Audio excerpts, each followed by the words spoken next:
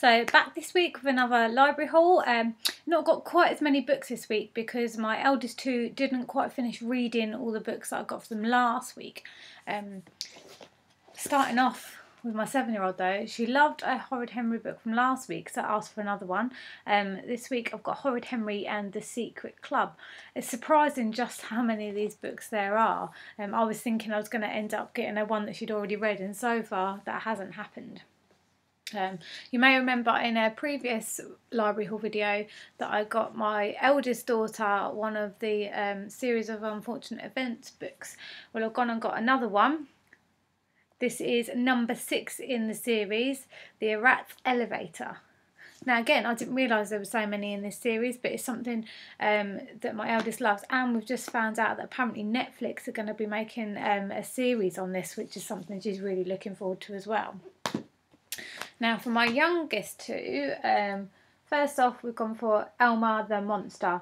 I've always thought Elmer's a good one. It's kind of a classic in our house now. I've had this since my eldest was a baby. We've gone through quite a lot of them. I think it's one of those books that is really nice because there's so many bright, colourful illustrations inside. Another one that again it's full of, it's the illustrations that I love. I don't know if you've read before Pants. It's just a really funny children's book. So seeing this one, my girls loved Pants and they laughed their way through this. And going by what it says at the front, it says the jokes are thick and fast in this noisy, colourful celebration of socks. That's from a quote from The Guardian. So I'll just show you a couple of the images inside.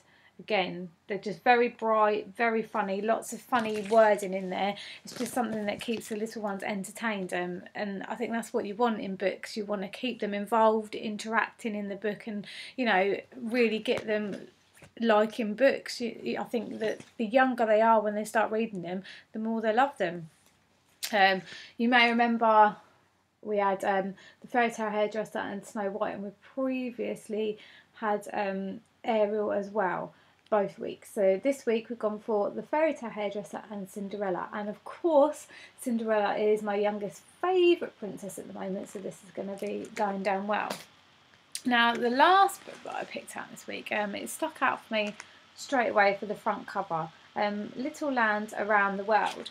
Now inside it takes you to all different countries. They've got Egypt there, and let's have a look, what else have we got? Well, we've got China, and I thought this was a good way, not only for the younger two, but for the older two as well, to learn a bit more about countries. And I say my children, probably me as well, because geography was never my strong point. So there we have it. There's this week's library haul. I hope I've given you some book inspiration.